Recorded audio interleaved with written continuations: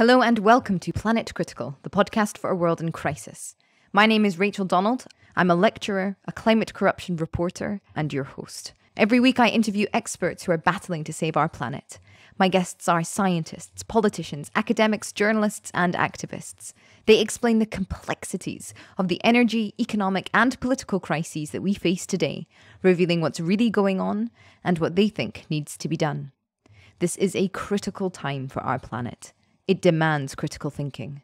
Click the subscribe button now and go to planetcritical.com to learn more. This week I spoke with Charlie Gardner. Charlie is a conservation scientist, a writer, and an environmental activist. He works with Scientists for Rebellion and left the university last year in order to focus all of his energies on the climate emergency and writing mainstream science books, i.e. trying to get this information to the public in a way that we can understand it. We discuss corruption in politics, money in politics, the absurdity of these heavily subsidized fossil fuel companies propping up our failing economy. We discuss Extinction Rebellion and Scientists for Rebellion, their demands, their messaging, what they can do now to engage a public. And Charlie makes a fantastic comment towards the end of the episode about how the public can also choose to engage themselves more. On that note, we also discuss deliberative democracy, media, community, and how a just transition can paint a better future for everyone. This is a wide-ranging conversation that touches on all of the major talking points in the climate emergency, from energy, economy, and politics to ecology and how ecological systems actually find stability. So a lot to learn here, and I hope you all enjoy this episode. If you do, please share it far and wide.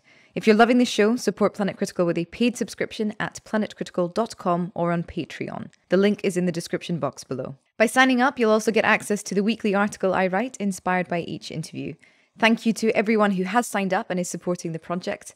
I'm a vehement believer in ad-free and open access content, so Planet Critical wouldn't exist without the direct support of the amazing community. Thank you so much to all of you who keep the project going every week. Charlie, thank you very much for joining me on Planet Critical. It's a pleasure to have you on the show. Thanks so much, Rachel. It's great to be here. Could you give some background about your career, how you got into Scientist Rebellion and the climate? Because I know you worked in conservation first. Was that your inroad? Yeah, absolutely. So that's what I've always been interested in ever since I was a very young child. I grew up in countries with lots of endangered species, and my parents' friends were endangered species conservationists working to save these things from extinction. So that's what I've always wanted to do ever since I was really young, really. And I trained myself up to do that. I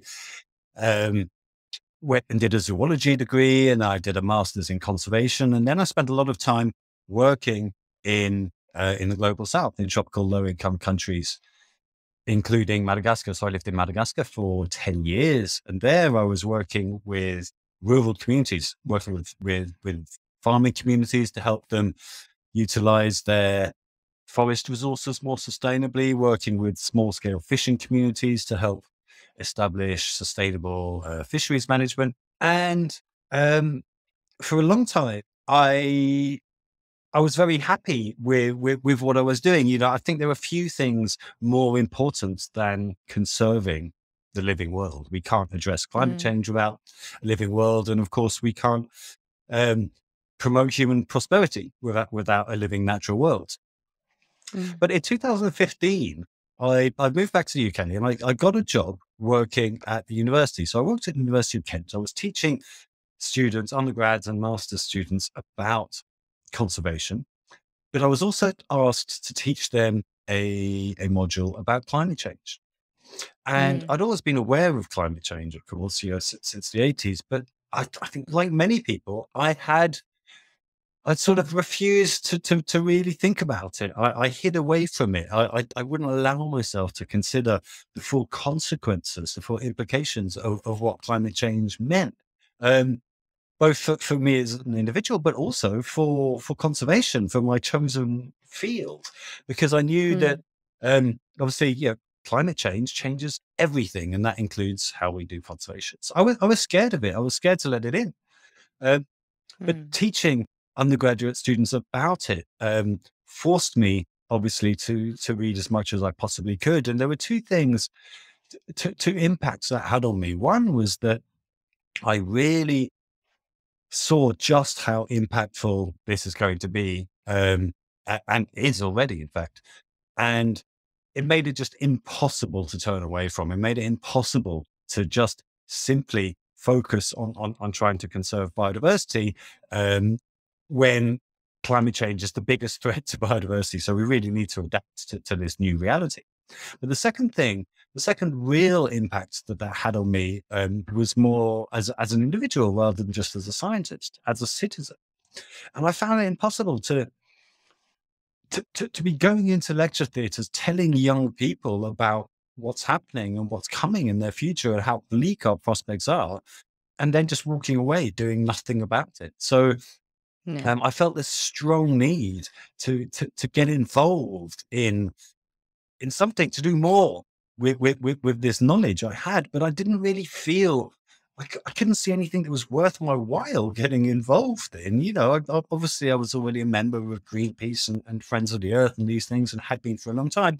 But these organizations had been doing their campaigning for a long time, and none of it was working. They were just being ignored. So it wasn't obvious that was worth my energy. So I did what a lot of people have been doing, and that's sitting at home feeling bad about not doing anything, but still not doing anything. So then in 2018, I turned on the telly one day, and there was Extinction Rebellion on a bridge, blocking bridges in London. And I just felt this is what I've been waiting for on a number of levels. So on the one hand, I was super excited because as a conservationist, ever since I was young, I've always dreamed of this day when ordinary people would be out on the streets fighting for nature. So it made me so happy to see that. But the other thing also is that it opened my eyes to how to achieve change. Because as a scientist, I'd been just sitting there relying on this idea that all we need to achieve change is information. If we generate the information, warn our leaders and warn the public about how dangerous the destruction of nature is, then someone will act on those warnings, and our leaders will make wise decisions, and they'll do what needs to be done. But obviously, that hasn't been happening. It's clear as day. Climate change and the destruction of nature are very clear evidence that our leaders don't listen to scientific warnings. They ignore them. And yet our leaders were responding to these people blocking bridges. They were listening to them. And it made me see that actually this isn't about information. This isn't about science at all. And it's about, policymaking is about power and influence. And for so long, environmentalists have been ignored in policymaking because, we go to our governments, we go to our leaders with information, and we forget that other people, other stakeholders are also trying to persuade our governments to do certain things. Fossil fuel industries, automotive industries, agribusiness industries, aviation industries, they're all also trying to persuade the government to do things in their favor. And, while we were going to the government trying to persuade them with information and data and graphs, these other stakeholders are going to the government and trying to persuade them with vast piles of money. So obviously they're winning and we're not. And yet, obviously this isn't a game of inflation. This is about power and influence. And when I saw Extinction Rebellion on the streets in 2018, it finally clicked that this was a way for me to increase my power and influence. If I have zero power as a scientist because my words are just ignored, my challenge is to make myself unignorable or less easy to ignore, and taking to the streets is a way to do that. So I originally got involved with Extinction Rebellion just as a citizen. But late in 2019, we formed a scientist group called Scientists for Extinction Rebellion. And ever since then, I've been participating not so much as a citizen, but explicitly as a scientist, because I feel it's more powerful that way, because partly because society respects scientists. Scientists are some of the most respected members of society. And with that, that means people are more likely to listen to scientists than to ordinary members of the street. And I think that gives me a little bit of extra responsibility to act because rightly or wrongly, because having these two letters, doctor, in front of my name gives me a certain authority. I feel I have an obligation to use that authority, and I do that through activism. Mm. Let's get into that relationship between politics and science a little bit more, because obviously the governments around the world fund the IPCC reports, or fund it, ask scientists to work unpaid to produce it every 3 years. So obviously there is this relationship with science, and it seems that they are presenting that they are curious and do want to have the real data. And yet, somewhere between knowing that they need to have the real data and then creating policies that reflect that real data, something gets lost. What do you think is happening there? I think it's. I think there is still, despite the words, despite the fine talk, I think there is still no genuine, or very little genuine, desire from governments, certainly from governments in industrial countries, to actually implement and accelerate this energy transition from fossil fuels to other ways to fuel our economy. That they see that talking the talk is required, and they've done a very good job of that. But so far, when we look at their actual behavior rather than the words they're speaking, we see very little evidence of them putting in place anything that will actually facilitate this transition. So if we look at the UK, for example, the UK calls itself a global climate leader and has done some quite good things. So we were the first major economy to set a decarbonisation target and enshrine it into law. We set a 2050 target to achieve net zero, and being the first to do that is really important. That opened the doors and allowed others to follow. But the problem about a 2050 target is that it doesn't require action now. A 2050 target is an excuse to kick the can down the road, because it's your distant successors that are going to have to deal with it. You are going to be long gone. So there's this idea that they can set the targets now and leave their successors to do it. But of course, these are very difficult, very they're processes that take a long time. So if we want to reach zero carbon by 2050, we absolutely need to get the ball rolling now. We need to implement the policies now, but that's not happening. So if you look at the UK, government policies are completely incompatible with the targets they've set. They're saying the fine words, but they're not walking the walk at all. So since the 2050 target was declared, the government has also announced a £27 billion road expansion network. They've talked about airports expansions. They've opened a new, they've given the green light for a new coal mine in Northumbria and the expansion of another coal mine in Wales. They have opened the door to fracking again, which is, significantly worse than just production of normal fossil fuels.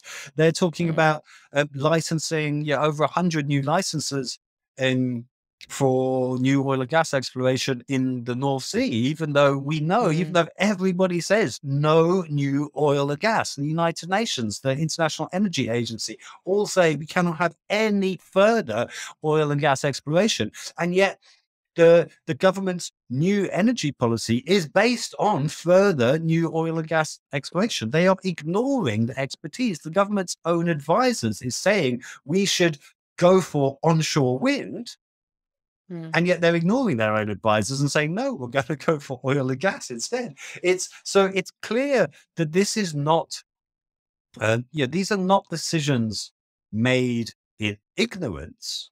Governments aren't deciding to go for oil and gas because they think climate change isn't a problem. It's, these outcomes are the results of corruption. It's political corruption. It's corruption of the democratic process. It's the result of political funding, of donations and lobbying. Now, fossil fuel companies don't, they have much better access to government than ordinary citizens or other, campaigning groups have. In 2019, or was it 2020, the government's ministry or the Department for Energy met with fracking companies 28 times. They refused to meet with anti-fracking campaigners even once. So those that have a vested interest in maintaining things as we are, in not changing, because as much as the way things are is destroying the world, it's also making certain people very, very wealthy. So of course they don't want it to change. And those people have much, much greater access to government than ordinary citizens do. So as a result, the decisions that the government make favor this tiny, relatively tiny number of people that benefit from fossil fuels industries, and they go against the 99% of the rest of the citizenry that suffer from this. George Monbiot has a very interesting concept, a very interesting term for this. He calls it the polluter paradox. The basic idea is that the dirtier your industry, the more you have to spend on political lobbying to avoid getting regulated out of existence. Therefore, governments end up getting primarily funded by the very dirtiest industries, and they end up governing for the benefit of the very dirtiest industries. It's shocking, but this is what happens when we allow money to corrupt political processes. We don't call it corruption, we call it donations and lobbying, but as far as I'm concerned, it is corruption. I wonder if there is any sort of awareness in government, and I use that term very lightly given the current government. On the date of recording, Liz Truss is still Prime Minister, everybody. She probably won't be in a few weeks. I wonder if there's a certain awareness of the fact that, like, just how difficult the transition would be, maybe, that is keeping the government investing in or subsidizing or interested in oil and gas as well. There seems to be, and let's talk about this because you are a scientist and an activist, and this is fascinating. Like, there seems to be a slight disconnect perhaps between like the necessary clarity of activist messages about oil and gas versus what a transition would actually look like. In that it would have to be about contracting our energy uses as well. It would take years and years and years to get a renewable economy online. We cannot substitute a renewable economy for a fossil fuel economy. Is there perhaps that tension or awareness do you think, in government that is sort of continuing this madness of still grasping at the easiest option, because trying to explain to citizens, okay, we'll go green, but life's going to have to change, is too complicated a political message? Yeah, I think you're absolutely right. So it's not as simple as I suggested. It's not purely a result of corruption. It's also the fact that this is the greatest challenge there has ever been. This is the most difficult thing that anyone has ever tried to do. And big challenges are scary. They're terrifying. And that's another reason why 2050 deadline is so attractive to a politician, because it means you don't have to do it yourself. And the thing is, nobody knows how this is going to work, how to actually do it. So on a technical level, this isn't such a problem. I don't think, we have the technology, particularly things for like things with regards to electrification and sectors and technologies that are easy to decarbonize. We have the technology there. It's not a technical problem. It's a social problem. The question is how to get these things implemented at the necessary scale. So, and it's very scary. Politicians know it won't be easy. They know some things might not be popular, and they know that it's just, we don't have all the answers, and it's going to be very difficult. So when faced with such an enormous challenge, I think there is always a temptation to seek comfort in putting it off and pretending you don't have to do it, just procrastinating. So Rebecca Willis has written a wonderful book on this called Too Hot to Handle. It's just a small book. She's interviewed lots of MPs in Parliament, And she talks about this not knowing how to do it barrier as being a real issue. Yeah. So I think that is an issue. Um, you, you touched on another thing, which is political short-termism. Yeah. Some of the things that need to be done will not necessarily be popular. We need to curtail high carbon lifestyles, for example. Mm. And politicians are scared of doing things that might not be popular because they respond to short-term voting cycles. Their primary Mm. concern is to get elected again within 4 years. So that short-termism is a real constraint, I think, on difficult decision making. And that's why I'm a big supporter of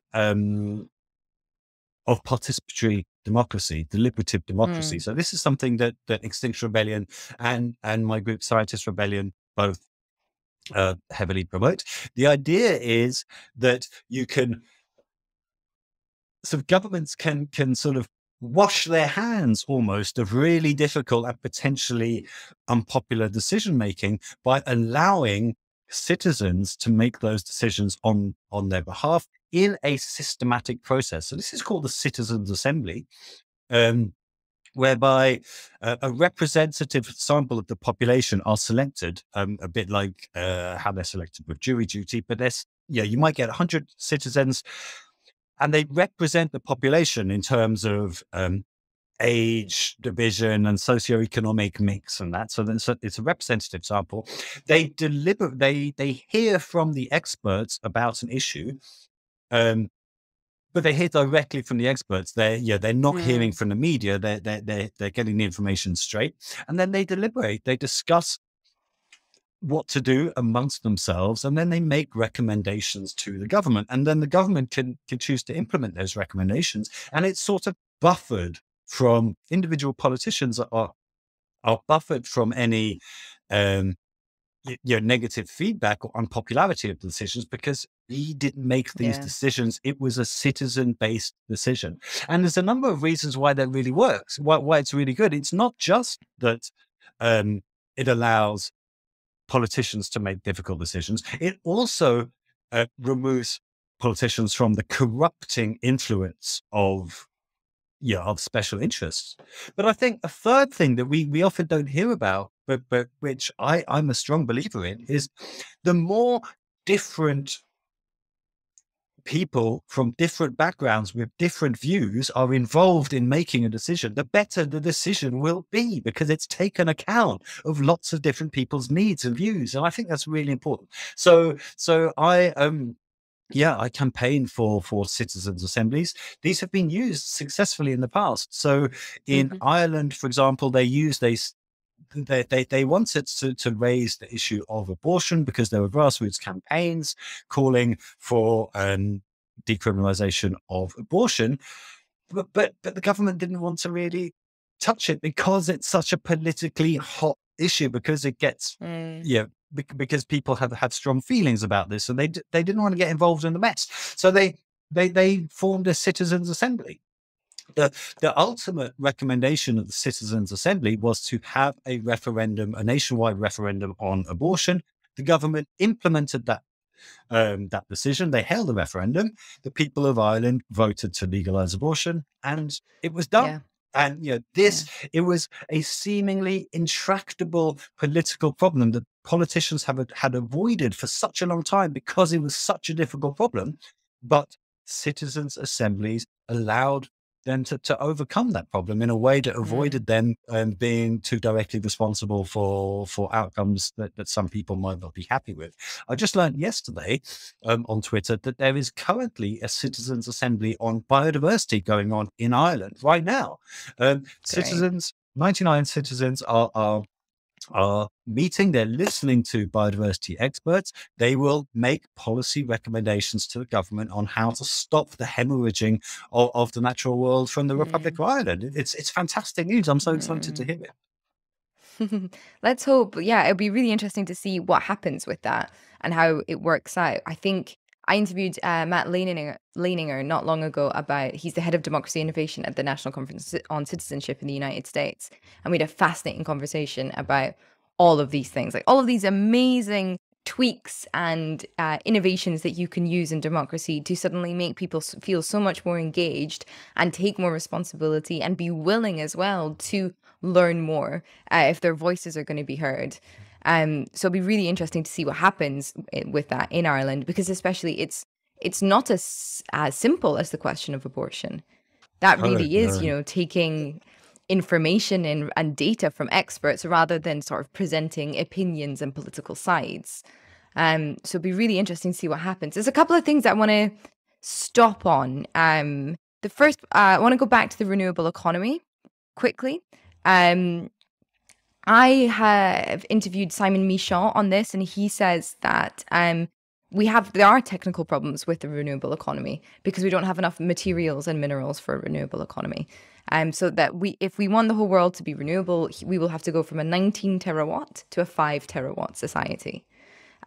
Jason Hickel of Degrowth as well, he's not coming at it from the energy perspective, but he says, we're fundamentally going to have to contract the economy because you just cannot have an infinitely growing economy on a finite planet. And to pull that all together, Susan Krumdijk, who sort of created transition engineering, has said everybody needs to stop worrying so much. Like, if you create the right kind of technology, all of these political and social changes will happen as a byproduct of that technology, essentially. Like if you can engineer the world in a certain way, you're engineering the future. Certainly, I don't necessarily see in XR like the messaging about degrowth or about contraction or about what a renewable world would actually look like, because it could be loads better, right? Why do we need to use as much energy as we do? Is there a reason for that? Is that just because of the messaging is quite complicated and easily hijacked? So Scientist Rebellion, which is a sister movement to Extinction Rebellion, we explicitly endorse degrowth, right, for the reasons you say. With Extinction Rebellion, there was a decision made very early on, I think, in the founding of the organization, that we would not specifically endorse particular policies. Instead, we simply endorse citizens' assemblies to allow participatory decision making in support of certain strategies. So I think that is it's primarily that it's XR has taken the position that we will not be prescriptive. We are the alarm. We're not going to tell society what to do. And I think there are good reasons for that. I think, quite often Twitter trolls accuse activists of being authoritarian. Well, it's absolutely that's the very last thing we are. We're not saying what needs to be done at all. We're just we're setting we're talking about outcomes that are needed, but not how to get there. And we're saying it's society that has to decide how to get there. I do see your point. I think there is a risk of negative messaging associated with degrowth, or there's a risk of that being spun in such a way as that it appears negative. Liz Truss has said that the number one priority for the UK as a nation is growth, and she's labelled her opponents as an anti-growth coalition. So the official line of the UK government and its media supporters is that growth is the most important thing there is. And this has been, essentially, if the world has been governed and managed according to one rule over the last 40 years, that's the rule. Growth is the most important thing there is. So to come along and say, actually, not everything needs to grow. Many sectors needs to contract because these sectors are actually net negative for people, for the world, whatever, is a really radical thing to say. To go even further than that and say it's not just some sectors need to contract, but there needs to be an overall contraction. This is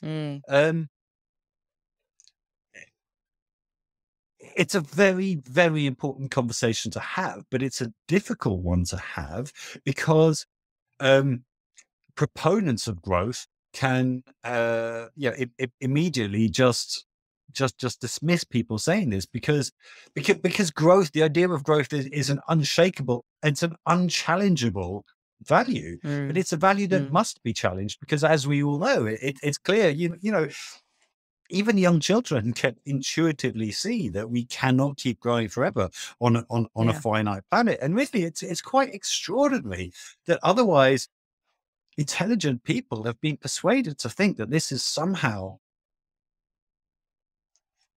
possible or viable. You know, these people are utterly divorced from reality, but it's such an ingrained idea that it's a difficult one to challenge. I think it is hugely important to challenge, and I'm so excited to see the blossoming of the degrowth movement over these last few years. And you know, obviously, it is essential. Obviously, we're not going to avoid the worst of everything, and we're not going to avoid collapse until we start contracting our economy. Because, of course, it's not just about carbon either. You know, it's about material consumption, which is every bit as much of an urgent concern as climate change is. So, sorry, I've gone off on one and No, wait that for your sounds like original question. But yeah, it was a deliberate decision on XR's part. As much as you will find that 99% of Extinction Rebellion members are supporters of degrowth. We just don't have that as an official policy because our position is not to be prescriptive. Right. Okay. Is there anything that we can learn from conservation about how to deal with growth? Because I was having this conversation just the other night about empires and nations and about the idea of, you know, how do you reach a political stasis? How do you reach a point where you have a range and a people, a nation, an economy is just comfortable within that range? And we were thinking about, you know, biology and lots of different sort of spheres of thought. And just, God, stasis it's quite a difficult thing to actually grasp. That is not necessarily how life works on this planet. It's, you know, growth and decay, growth and decay. So is there anything that we can learn from like the principles of conservation about how to implement stability, say, politically or even materially? This is a very, very interesting question, and I'd love to spend a bit more time reflecting on it and to come back to you on that. I've never actually thought about this. I think I'm not sure about conservation itself, but ecology and understanding of how the natural world functions, I think, does give us some insights into this. Because, of course, ecosystems aren't in stasis; they are. It's better to think of them as a dynamic equilibrium rather than stasis. So they're dynamic, they're constantly changing, but they, a mature, balanced ecosystem will revert back to towards an equilibrium because it's made up of so many different parts that that it leads to sort of homeostasis.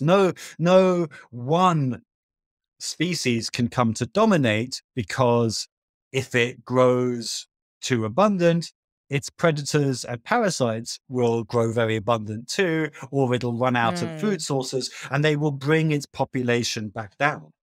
So I think one lesson of that is that, sort of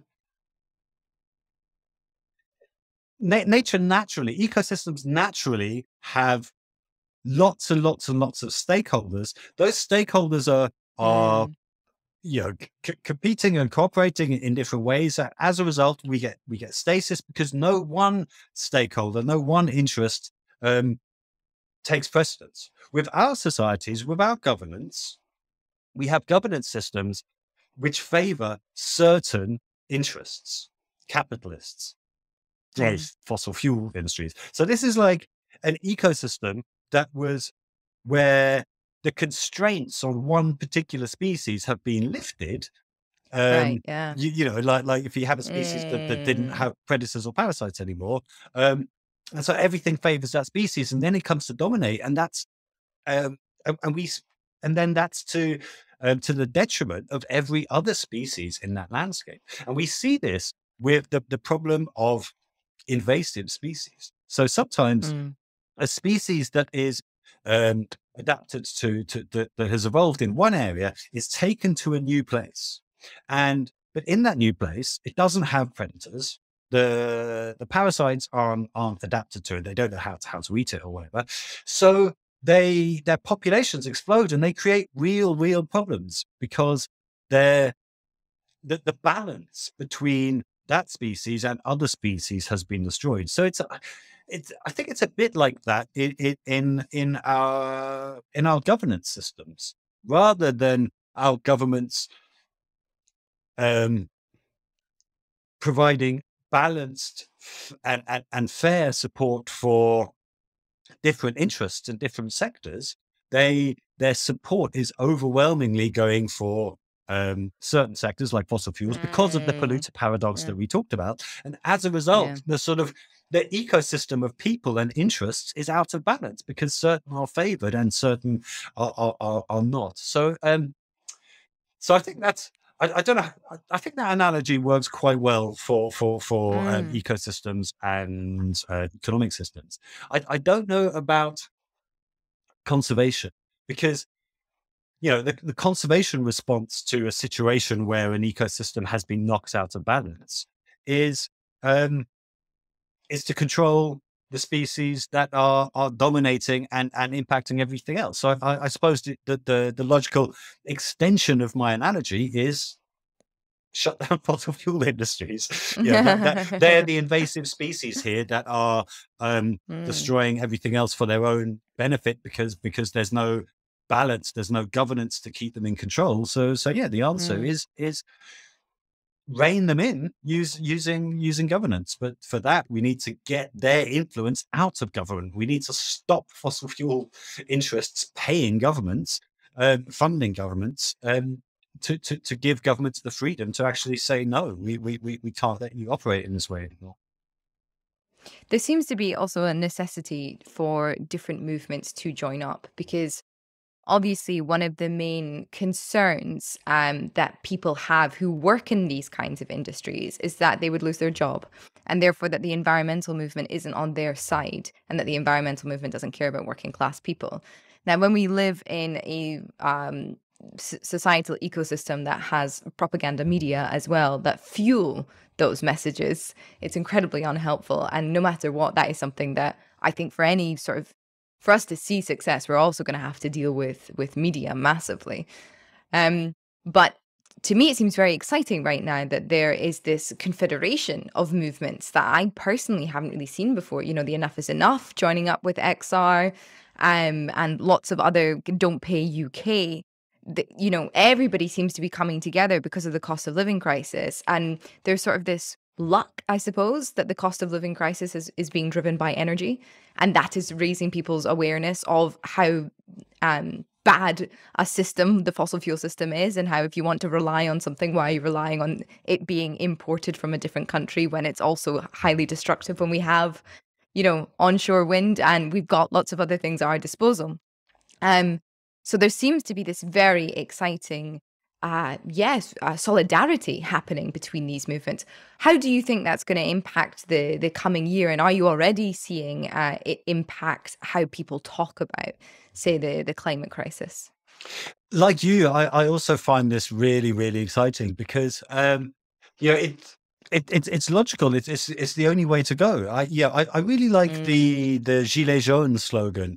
End of the week, end of the world, same crisis. And it really is, almost any social or environmental ill can be traced back to neoliberalism, essentially.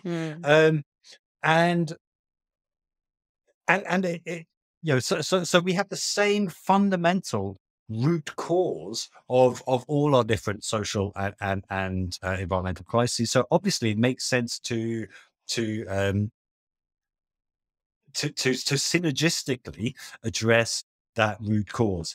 It's the difficulty is in communicating that, because, as you say, the media and the capitalists have for a long time pitted um, social against environmental, Yeah. red against Yeah. green. Green is Yeah. an enemy to jobs and prosperity.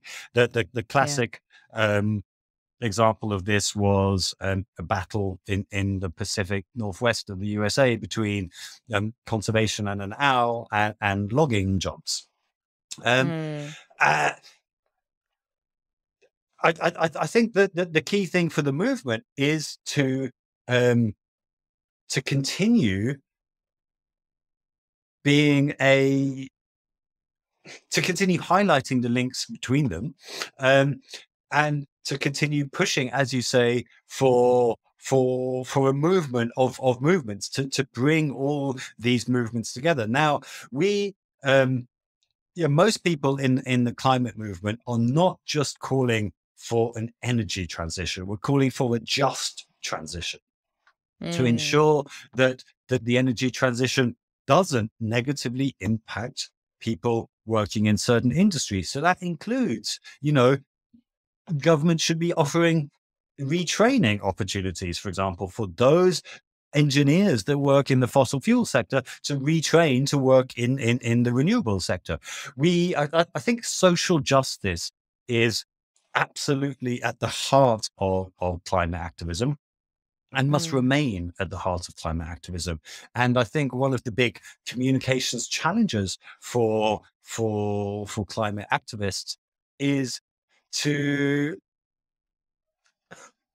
I don't know, to show people how all these problems are connected, and how an energy transition should be liberatory. It should be, if done in a Yeah. certain way, it can have massive positive social impacts. It's not just a case of avoiding negative social impacts. We can have better, more pro-social, more pro-poor energy systems where we're not dependent on the profiteering of massive energy companies, as we've seen recently in things. As you Mm. say, the difficulty is that climate the climate movement doesn't really get to communicate directly to the public. There is a gatekeeper in between, and that's the mass media, Yeah. and they frame certain things in certain ways. And for a long time they have very, very deliberately framed environmentalism as a threat to working class people, as Yeah.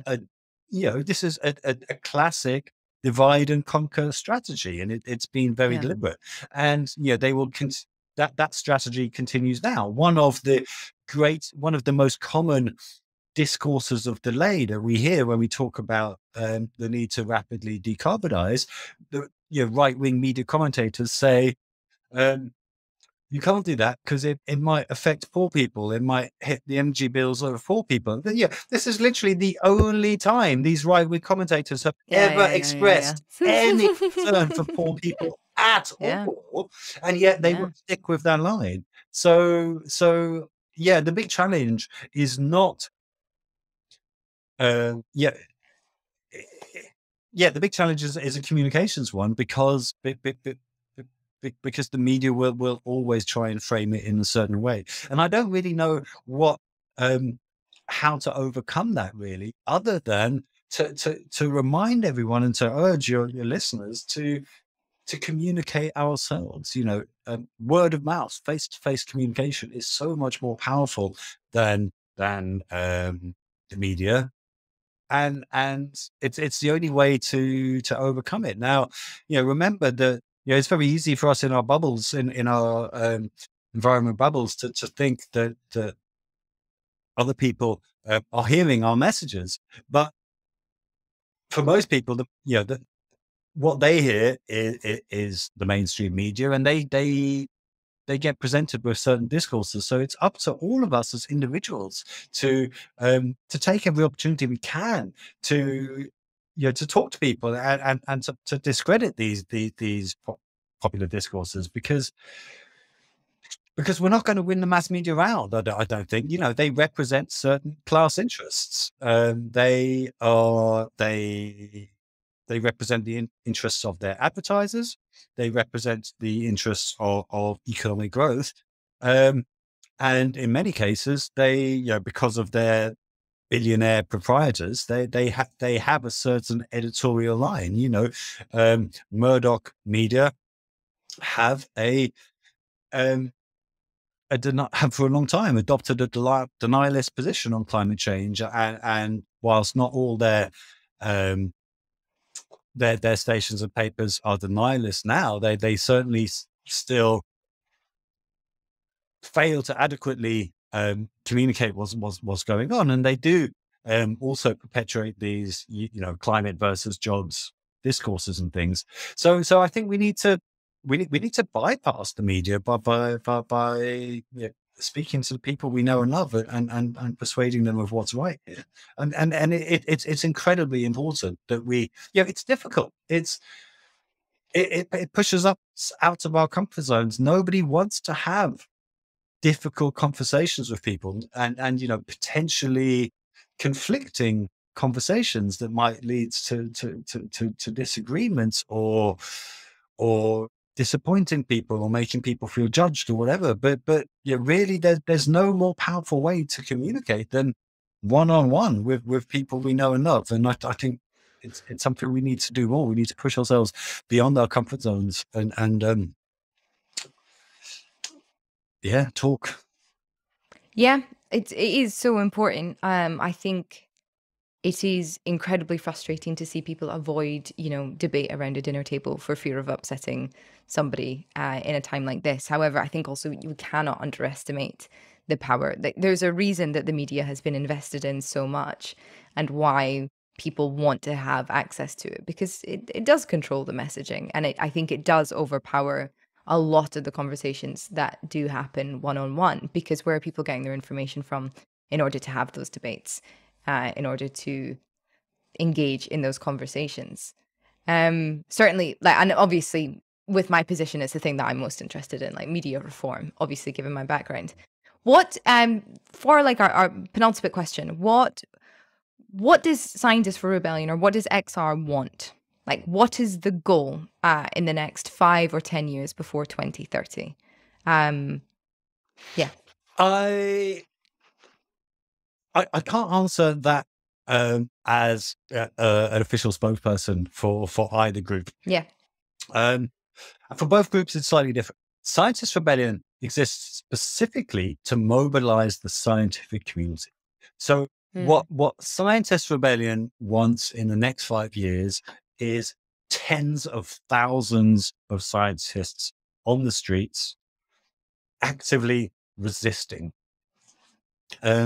Because we believe that scientists have a certain authority, certain cachet in society, and that seeing thousands of scientists being arrested, making that sacrifice, stepping away from their careers to potentially sacrifice their liberty, is such a powerful act that it obliges people to think, to really think about why people would do that. Extinction Rebellion, Sorry, no, but hang on, let's stay on that. Like, but after the resisting, we're resisting, but then the idea would be to implement what? Like, we've citizens' assembly, and what else? So, like I said, XR doesn't specifically set policy proposals. Yeah. Scientists Rebellion, we advocate for a degrowth economy and citizens' assemblies. So we like XR. So XR have top level targets, right? zero carbon, zero destruction of nature, and we get there through citizens' assemblies, which will decide on the policies to implement to how we get there. Scientist Rebellion, we don't have our explicit three aims like that, but both organizations essentially, the theory of change for both organizations is based on the idea of social tipping points. We believe that the only power that we have that is sufficient to overcome the entrenched financial and political power of existing special interests, like neoliberal fundamentalists that are opposed to any sort of government intervention, and fossil fuel industries, aviation industry, automobile industry, all of these. The only power we have to overcome their formal power is people power. So we are working towards achieving such a critical mass of people, of ordinary citizens in the streets taking action, that we either force our leaders to take the required action, or we replace them with those that will. But I think you're right.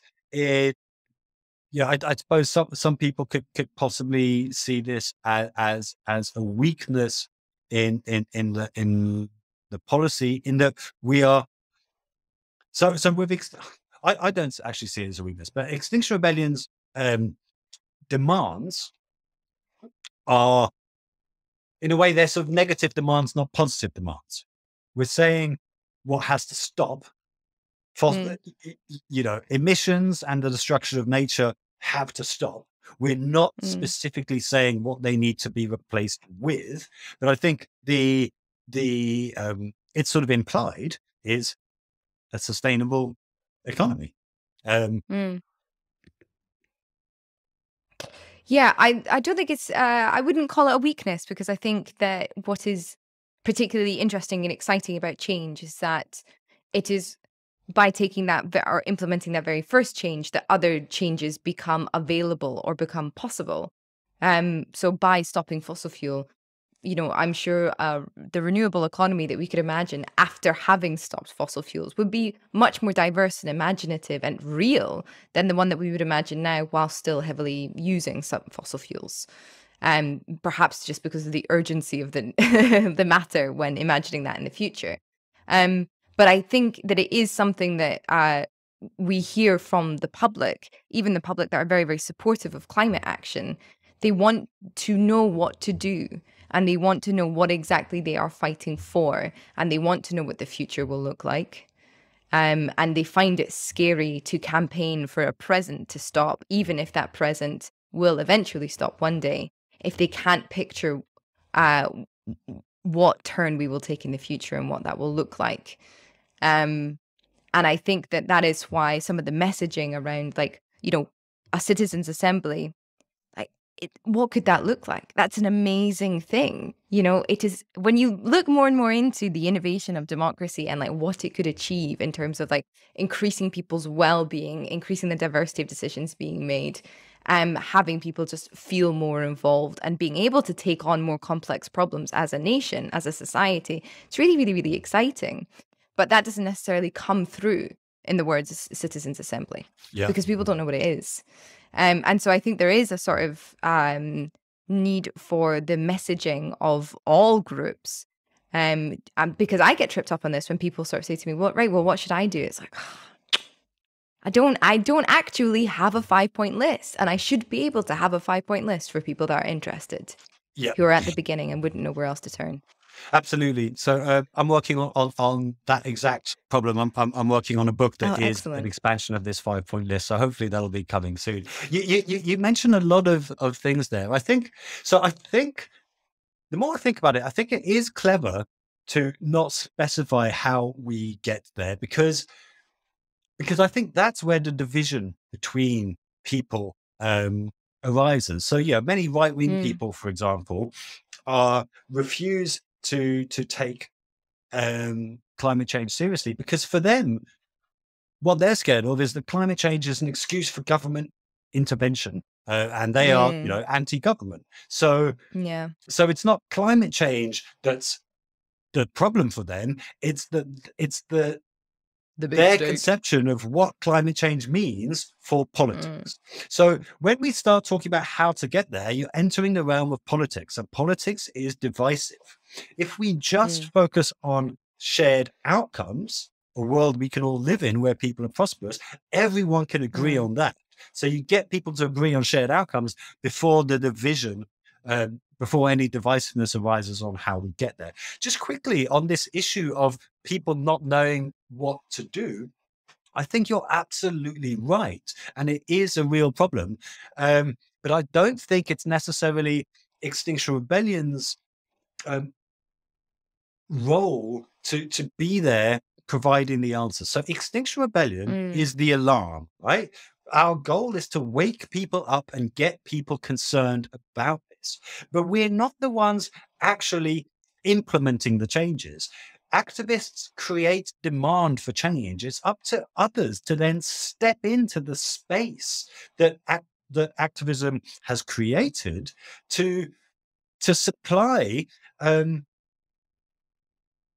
this new demand with things to do. And I think so. We talk a lot about how traditional campaigning, traditional environmental groups haven't been enough to shift the dial. Well, now activism has been enough to shift the dial. Lots more people are wanting to do something. I think we really need others, the more reasonable, more acceptable voices than Extinction Rebellion, to come along and provide avenues for the newly concerned to get involved. Because what we 3 years ago, nobody was talking about climate action at all. Now what you hear is they're absolutely right, but I don't like their tactics. So what are those people who have been woken up? What are they going to do? Because they're not going to join Extinction Rebellion because they don't like their tactics. They need someone else needs to come along and say, we are the acceptable, attractive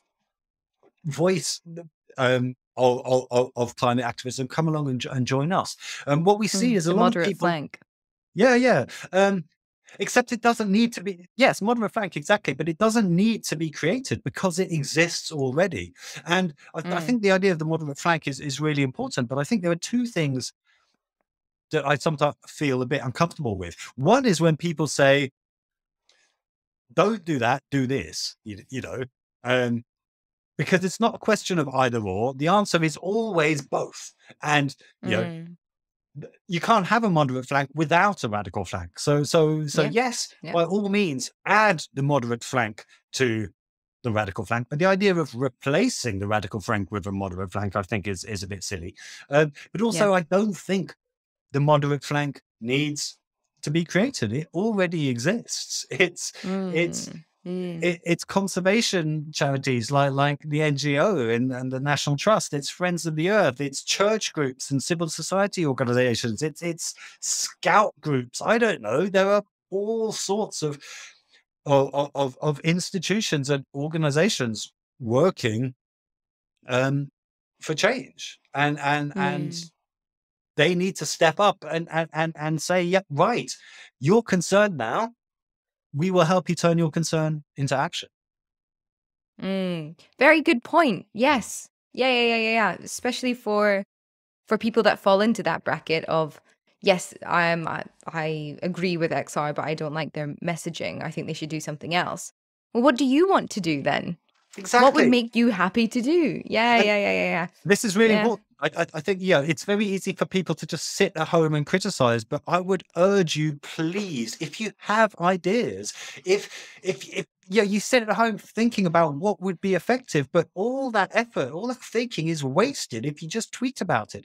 Join a group, doesn't have to be Extinction Rebellion, but whatever group you're comfortable supporting, join a group and get those ideas implemented. Extinction Rebellion is not made up of leaders. It's made up of people like you that come to meetings with their ideas and persuade the group members to implement their ideas. So please, just doesn't matter what label you give yourself, what group you join, just get up off your arse and do something. This is an emergency, please.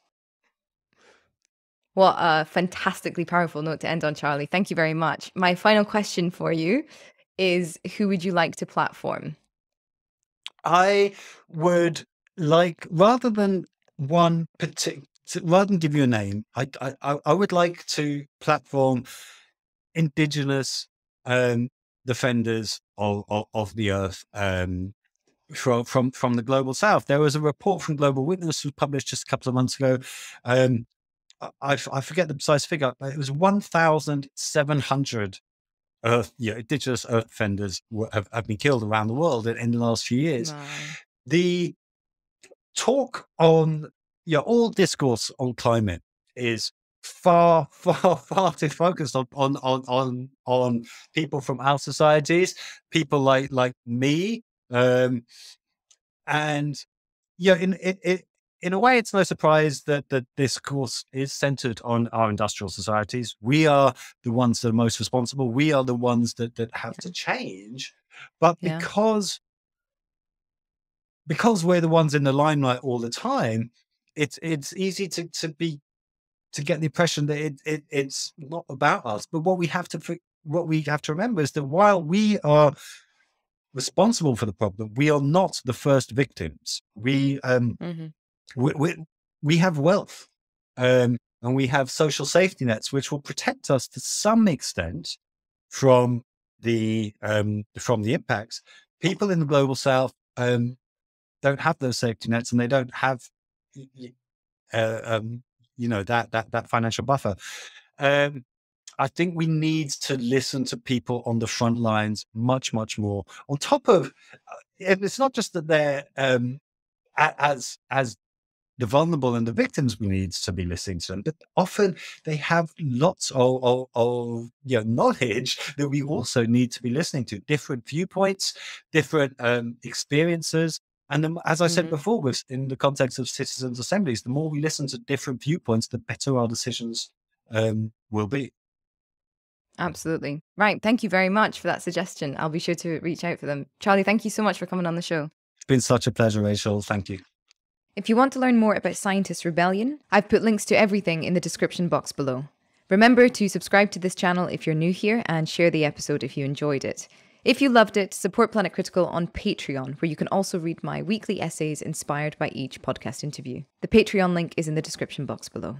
As always, thank you to the Planet Critical community who support the show and make all of this work possible. Thank you all for listening. I'll see you next week.